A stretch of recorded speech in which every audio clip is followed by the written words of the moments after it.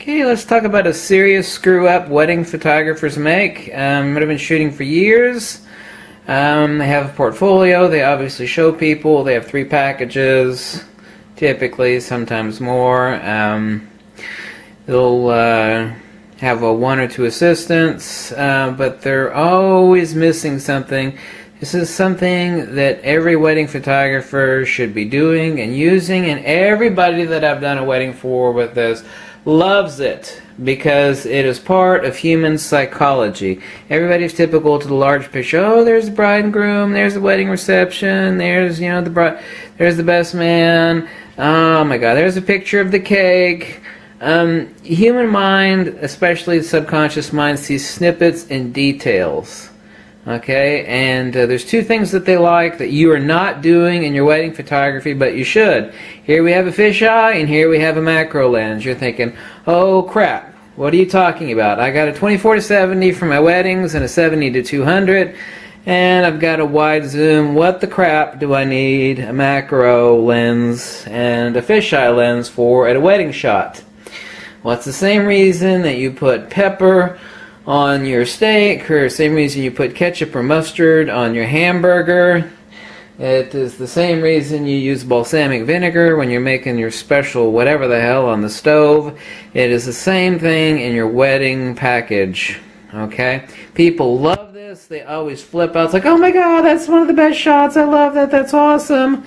And what am I talking about? It's the shots that you're not doing. And basically 99% of wedding photographers are not doing this. And everybody that I do this for loves it.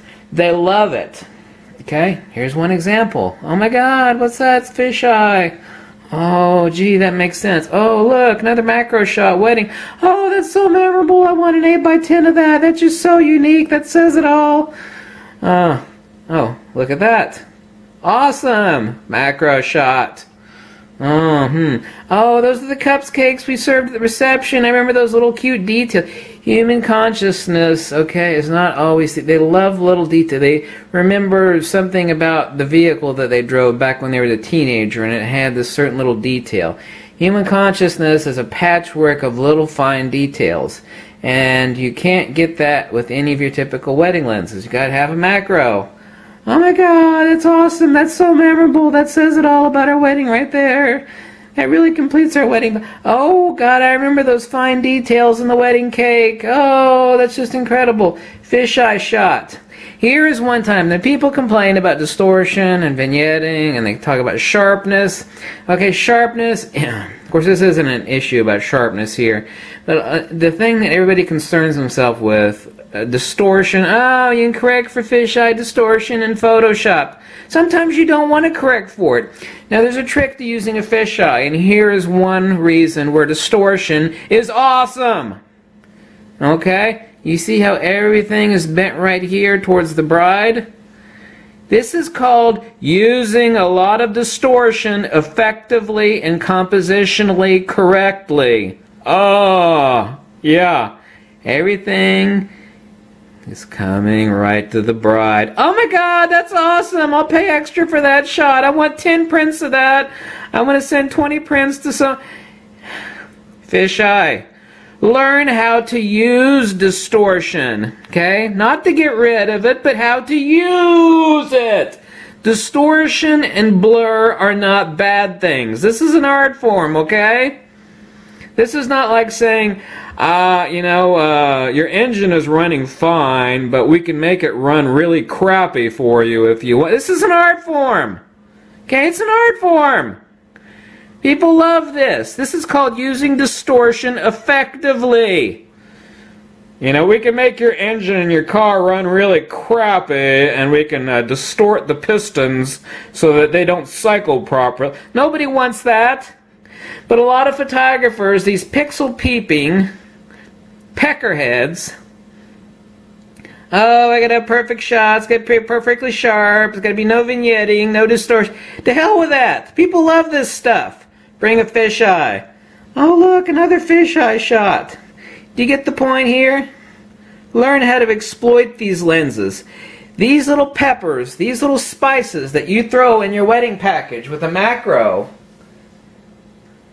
and a fisheye are what people love. It is like getting a hamburger and going, well, it's the same hamburger, but there's something missing about it. I like it and it tastes good, but it's just incomplete. Oh, you're missing the ketchup and the mustard. The macro shots. The fisheye shots. Oh my God, I want 100 prints of that. How much do you charge? I gotta have 100 prints of that. Well, ma'am, that's gonna run you $1,000. Oh, it's okay. Print me off 100 of those, 20 by 30. You see what you're missing in your wedding photography? Yes. These are actually important tools. I'm not saying make up 5% of your wedding package with these lenses. I'm talking, you know, a dozen shots total. Okay, a dozen shots. People eat this up. They love it. Nobody's hauling a fisheye or macro lens to wedding shoot. Now there are a few, but can be counted on one hand. People are starting to realize more how useful these are. It's like this is a secret trick. Oh my God, this makes so much sense. People love this. When you add these shots to your final product, you're going to go, oh my God, my sister Jill's wedding is next month, and your wedding portfolio that you've given us, the package, is just so awesome. You know, I don't know what there is about it, but it's just awesome. It's the macro shots that I took of your cake and your wine glasses and your wedding rings, and the fisheye shots of your reception. They don't know that, but they know they love the package.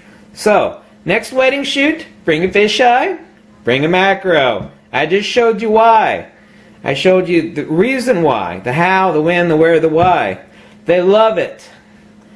Okay? The more they love it, the more they spread the word. You want to make money in wedding photography? Bring a fisheye. Bring a macro. I told you what to do with them. Now go out and get it and go out and do it. Catch you later. Bye.